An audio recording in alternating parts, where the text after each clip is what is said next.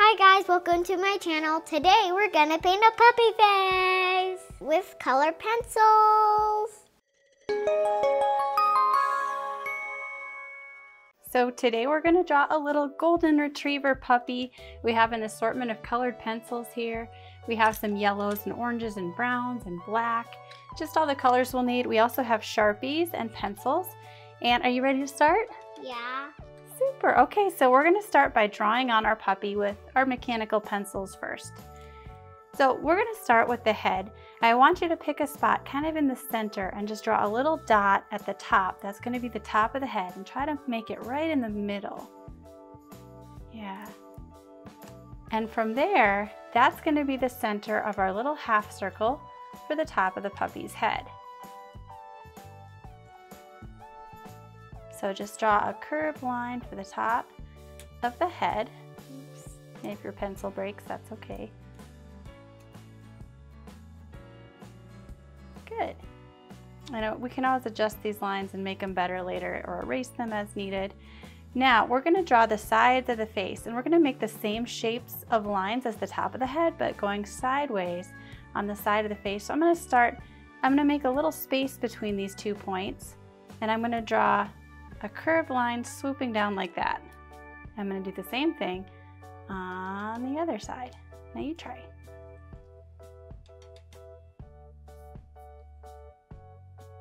Good. Now to connect the two in the bottom, we need to make it the shape of a dog's mouth.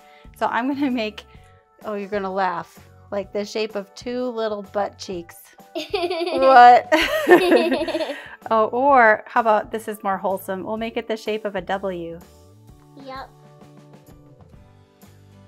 A little W. And I'm just going to kind of adjust my lines so they're the same size. That looks great. Now for the ears, I'm going to touch my pencil to the top of the ear, and I'm going to start a little higher than where our curved line was. Okay, so right here. And I'm just going to do 2 little curves to the side like that to mark the top of the ear. Why don't you add yours? See, those are the tops of the ear. And they start just above your curve. Now, to mark the bottoms of the ears don't usually go below the head. So I'm going to just draw a little dot next to the bottom of the mouth to represent the bottom of the ear. And that's where we're going to bring our lines to meet. Okay, so let's start by connecting that dot up to the cheek, like that.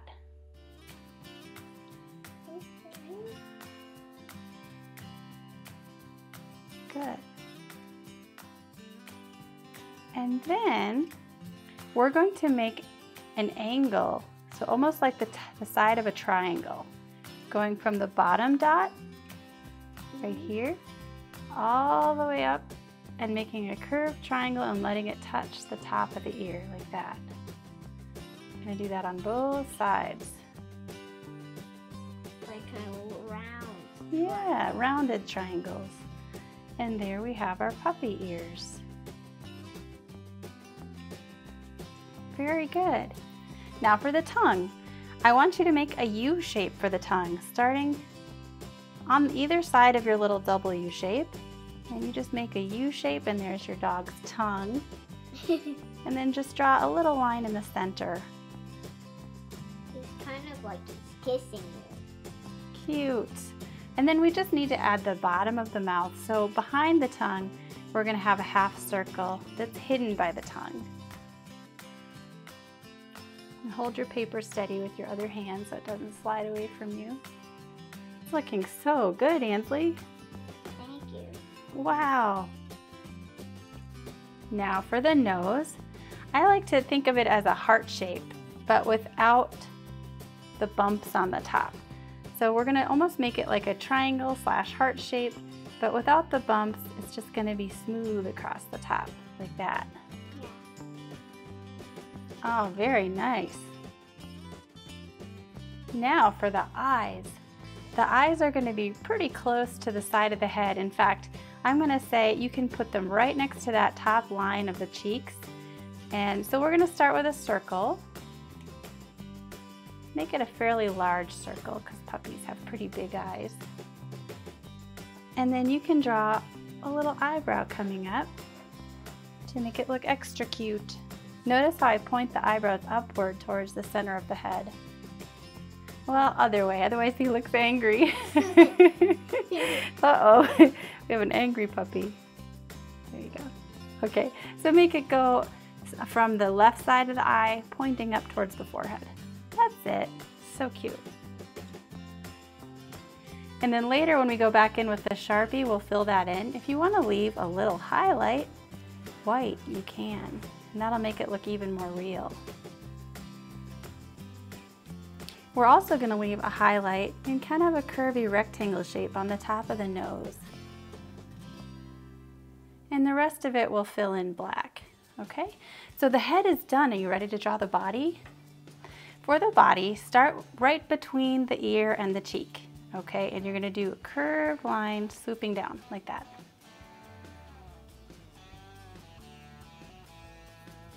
Good. Let's do the same thing on the other side.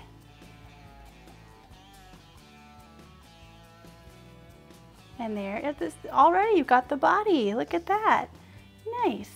Now let's just draw a little curved line in between the legs, and that's where the belly is going to be. Make sure to leave spaces for the legs. Good. And then we'll start about halfway between the bottom of the belly and the head, and I can put little dots there first to help you see where those go. That's where the top of the legs are going to start. It's kind of like a smiley face. Yes, it does look like a smiley face. But it's helpful to just put dots so we know where to start, right? Now we're going to connect those dots and swoop all the way down and draw a curvy shape, almost like a skinny candy cane. Kind of like. Okay, now we just need to connect this line to finish the foot. And I'm just curving it out like that so the foot's a little fatter. See how they look like socks? Think of it as a sock shape. Good. Cute little puppy socks.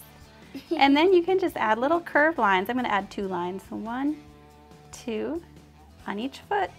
And those are the toes.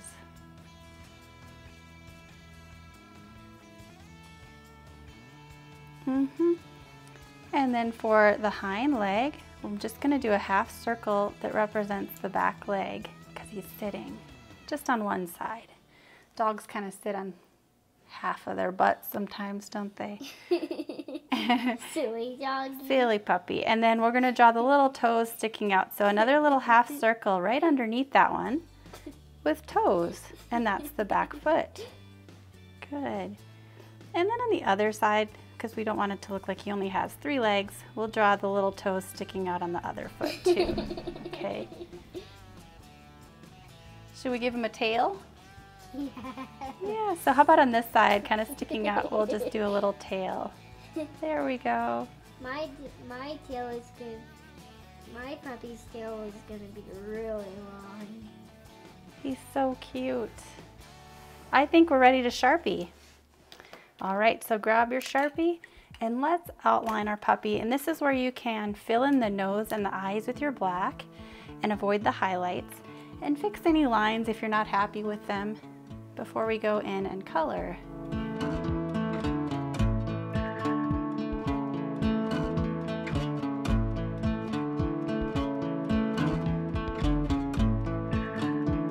And I'm using the Sharpie to fill in the eye black right away.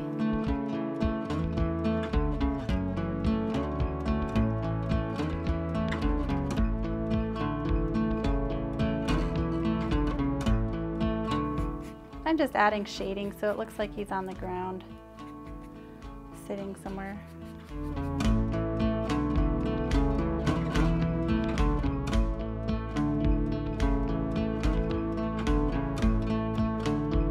And I'm just erasing all the pencil lines.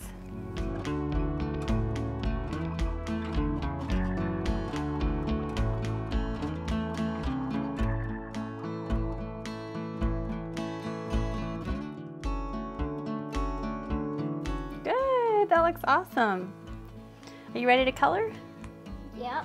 All right, I have some colored pencils here. I have Prismacolor pencils. That's just the set I have, but of course you can use any pencils and any colors you want. And I think we'll start with this sand color. And golden retrievers are kind of yellowish orange in color, aren't they?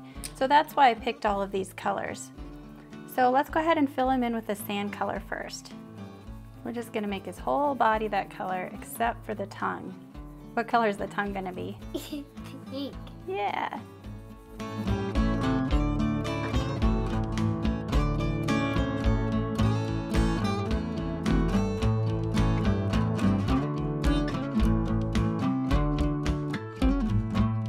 I'm going to teach you a new word. Yep. The new word is contrast. Do you know what contrast is? Yep. It's how light or how dark it is. Wow, good job, yes. So contrast is when you have a variety of light and a variety of darks in your drawing or painting. And the more contrast you have, meaning the darker darks and the lighter lights you have, the more realistic it looks. If you have something that's all the same value as far as lightness or darkness, it looks flat and unrealistic. So right now they look pretty flat, don't they? They look like cartoons. So we're gonna add some contrast. It would be good to start with something dark, right? So I'm going to start by filling in some shadow on the tongue. You know, when your hand hovers over the paper, you can see there's a shadow and the white of the paper just looks darker. And so underneath our puppy, his tongue is in the shadow because his mouth is hanging over it. So I'm just adding a shadow with my black colored pencil, and I'm going to add a little shadow under the ears too.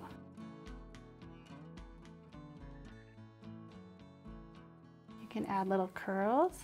Or you could add a shadow. Good job on those shadows. And then I'm going to use this one, it's a sienna brown, and I think you have one too, to darken up the color on the golden retriever. We're trying to add more contrast to our drawing. And so I'm gonna color a lot darker in his belly. Why would I do that? Is the sunlight hitting his belly? No. No, it's in the shadow. So I'm making it darker in the belly and under the toes where the sunlight isn't quite reaching. And this is what you call shading. We're adding shading or shadows to our drawing to make it look really realistic. Nice shading on the belly.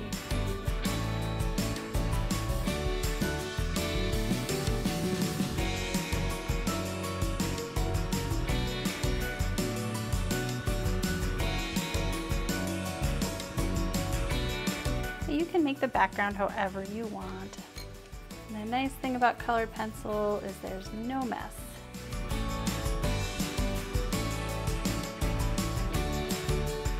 We're going to use pink for the tongue and make it really bright. So press a little harder and put your pencil strokes close together so you're filling in all the white of the paper. And then if you want to add contrast to the tongue, you can take a darker red.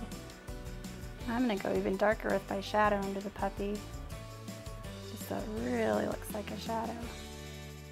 You can use any paper for this project. It can be printer paper.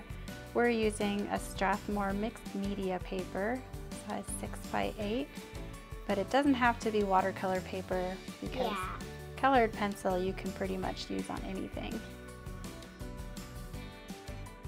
We hope you enjoyed this video. If you did, please hit the like button and hit subscribe notifications.